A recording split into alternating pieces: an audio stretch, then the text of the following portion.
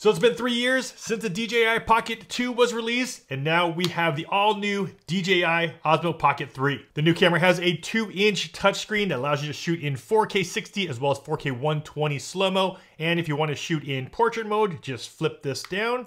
And now you're able to shoot in vertical 3K up to 60 frames a second. A huge update on this camera is we have a 1-inch CMOS sensor, a lot bigger sensor than we had on the Pocket 2, which was a 1/1.7 inch. The camera does use a mechanical 3-axis gimbal, allows you to get a lot better, higher quality footage, especially in low light. We have an all new Active Track 6.0, and for those that like to do a lot of color correction and post-processing, this does shoot in 10-bit D-Log-M. And by far, one of my favorite features is this right here. The all-new DJI Mic 2 allows you to get really crispy audio away from your camera, and you don't have to plug anything into the Pocket. When you're done shooting, simply close it up. It'll then lock in place, toss it into your gimbal holder right here, and of course, throw it into your pocket.